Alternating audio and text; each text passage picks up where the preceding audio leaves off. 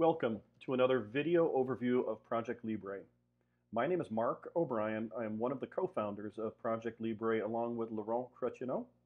Today we're going to review a topic we get quite a few questions on, which is calendars. There are 4 types of calendars in ProjectLibre, and we'll go through them. They are base calendars, project calendars, task calendars, and resource calendars. Before we see how they work in ProjectLibre, here are their definitions. A base calendar is really a default template for project, task, and resource calendars.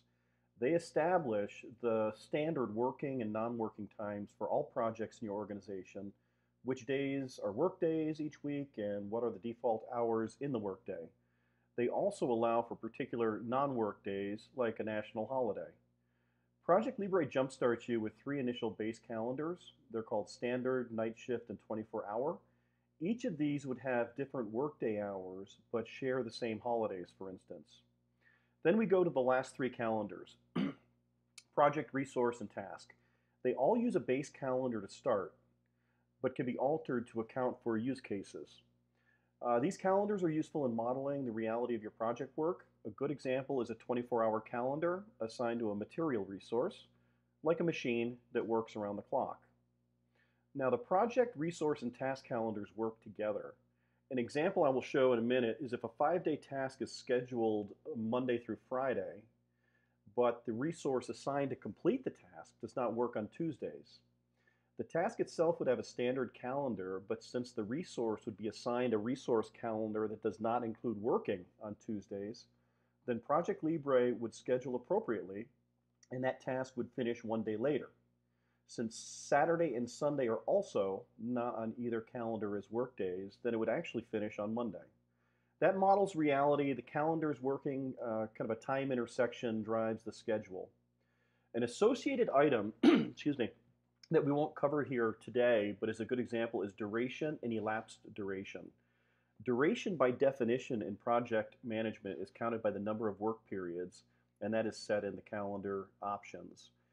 The definition of duration is the total number of work periods to complete a task.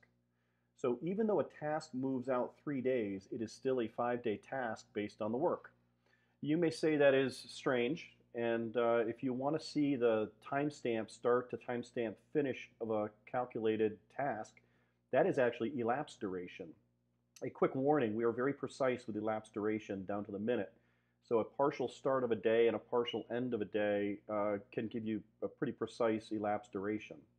Okay, enough of the verbiage. Let's show how this works. Creating a project called Calendars. And what I'll do is put some tasks in. I'm going to use the undo redo for the task entry so that I'm not wasting your time.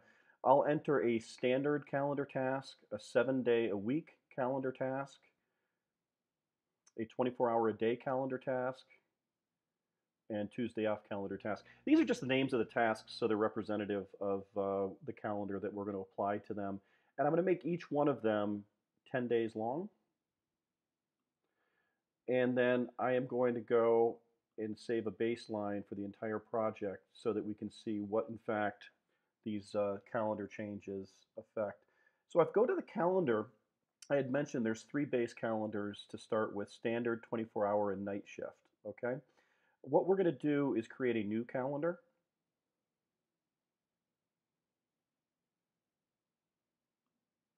And we're going to say it is 7-day-a-week.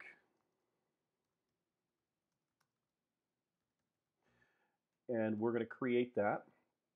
Now what I'm going to do is click on Saturday, actually it's Sunday, and say it is non-default working time. And you can see it now turns, and I'll do the same with Saturday. It's non-default working time. You can see this is where you can put your hours in as well.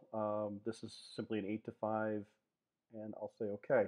So we now have that calendar. I'm also going to create a Tuesday off calendar.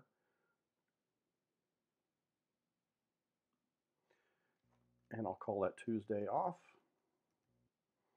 Say OK. And in this instance, I'll just highlight the Tuesday and say it's non-working time and say OK with that. So now we've got this baseline. If I go through the standard calendar, I'll go to the advanced tab on the task detail screen.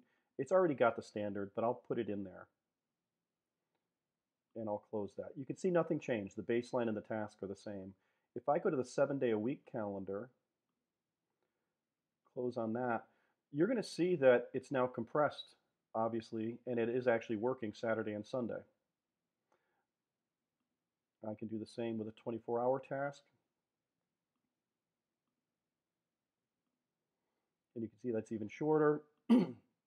And then the Tuesday off. And that is longer because it does in fact finish on Monday because of that gap. So that kind of explains how the project calendars work, the task calendars and the resource calendars. Um, this is just an overview of calendars for you. I've had a lot of community members reach out with feedback. If you do have topics that you'd like covered, please send them to info@projectlibre.com and we'll try to get to them. Your suggestions have been great on enhancements. We are heads down looking to get the Project Libre Cloud beta released, so have not been able to respond to all of them. But I hope this helps. And if you can reciprocate and use social media, Twitter, LinkedIn, Facebook, and hashtag Project Libre, that is appreciated. So have a great day, and I hope this is helpful.